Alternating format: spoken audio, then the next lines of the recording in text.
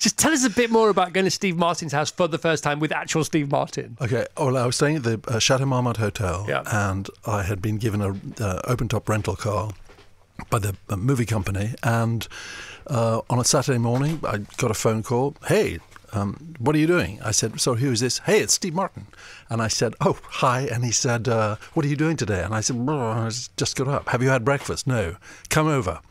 And I said, well, where do you live? And he said, oh, on Bedford Drive. You go just beyond the Beverly Hills Hotel on Sunset Boulevard, and it's a couple of stops further. You turn left on Bedford.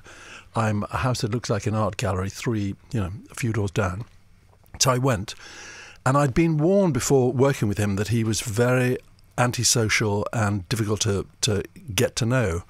And his house it's now been raised, and he lives somewhere else further up the hills, but in Hollywood. But the door swiveled on a kind of pivot, which I'd never seen before. And too big for hinges. Yeah, and he had a bottle of Aqua Libra in his hand, and he said, "Hey, welcome. Do you drink Aqua Libra?" And I said, "Yes, I do."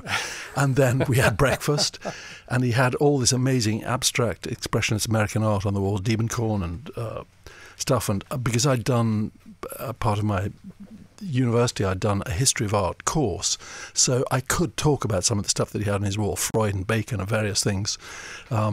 And then, I don't know, somehow we got, and it was lunchtime, he said, what are you doing for lunch? He and his wife said to me, and I said, well, I'm not doing anything. He said, well, let's go to Venice Beach. So then we went to Venice Beach. Then we were rollerblading. And then by the end of the day, he said, what are you doing for dinner? And I said, well, I don't have any plans. He said, you're having dinner with us. So I ended up spending the entire weekend with him.